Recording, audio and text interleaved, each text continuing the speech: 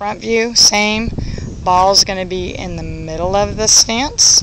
Okay, now it's a little slightly back of middle, and that's fine. Handles ahead. That looks good. That looks great.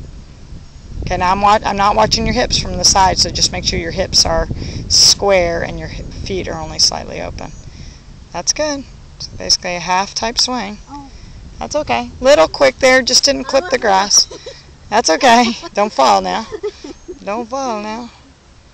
Okay, so keep that weight to the left on your left side so you don't move your lower body, because you still got to clip the grass and the handle's got to be slightly ahead.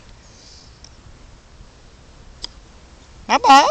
Not bad. Just a little more oomph on it. You got it. You got it.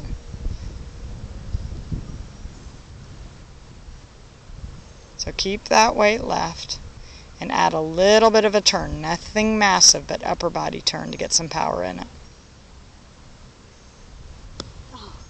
Alright. That's alright.